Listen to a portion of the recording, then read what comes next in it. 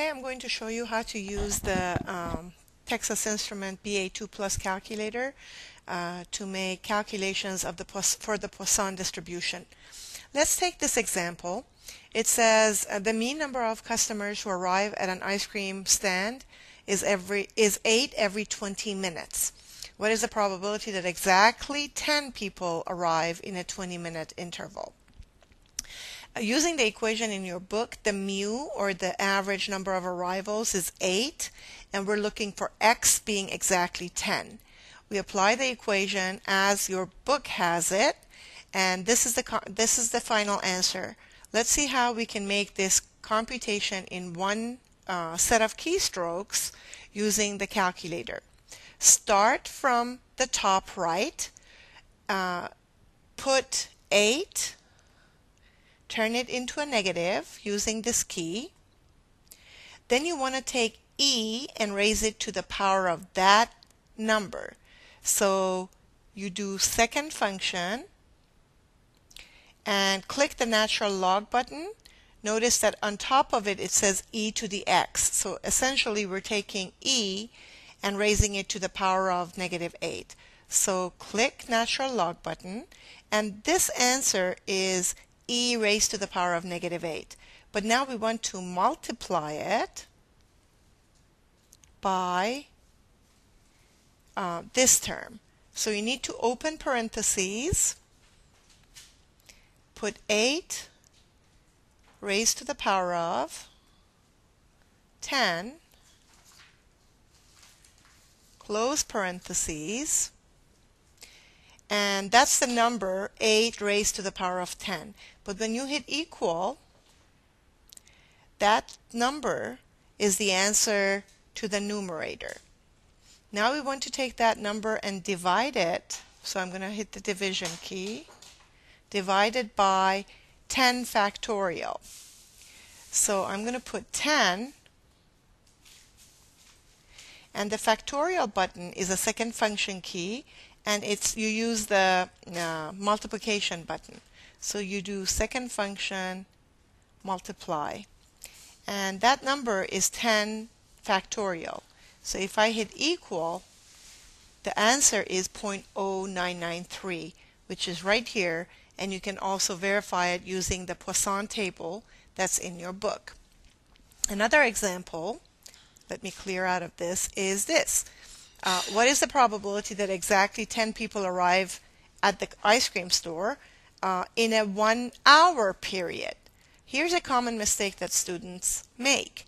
Because now we're looking at a 1-hour period, we need to adjust that 8, which was for every 20 minutes, we need to adjust it so that it fits a 1-hour period. So because the interval is now 1 hour or 60 minutes, the mean number of customers must be adjusted to fit the 1-hour interval. So we use the mean number of arrivals to be 24 in a 1-hour period, and then we go through the same calculation because we want to know exactly 10 people. So f of 10 is this calculation. Let's go through the math quickly on the calculator. We go 24, change it to a negative, second function, e, 24, turn it to a negative, second function, natural log button, multiply it by,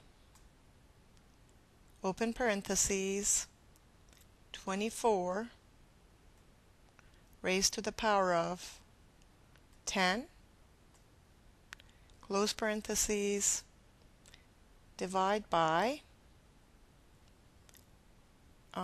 10 factorial, second function factorial, equals 0.0007. So you can do the same type of calculation here. Let me show you. Let's see, the last problem says, what is the probability that at most one customer arrives in half an hour? At most one customer means one or less. At most one means either one or less or fewer customers. So to answer this, we must compute probability that x is less than or equal to 1, which essentially means f of 0 and f of 1. So we need to do two computations and add them up. But wait, here now our interval that is given to us is a half hour. So again, we need to adjust the mean number of customers arriving for a half hour period. If 8 customers come in 20 minutes, then 12 come in 30 minutes. So our mean to be used, so our mean to be used is 12, or average number to be used is 12, and our x is 0 and 1. So plugging into these equations using the same methodology, use the calculator two different ways to come up with, the first answer would be 0.0000. Obviously, if you add more decimals here, you're going to get an answer. I think at 6 decimals you get 0.00006, but if you set it to 4, it would display as 0.000, which is fine. F of 1 turns out to be 0.0001. So to answer the question, probability that x would be less than or equal to 1, or in other words, 1 or fewer customers arrive, or 1 or less customers arrive in a half-hour period, would be 0.0001 when you add up f of 0 and f of 1. Thank you.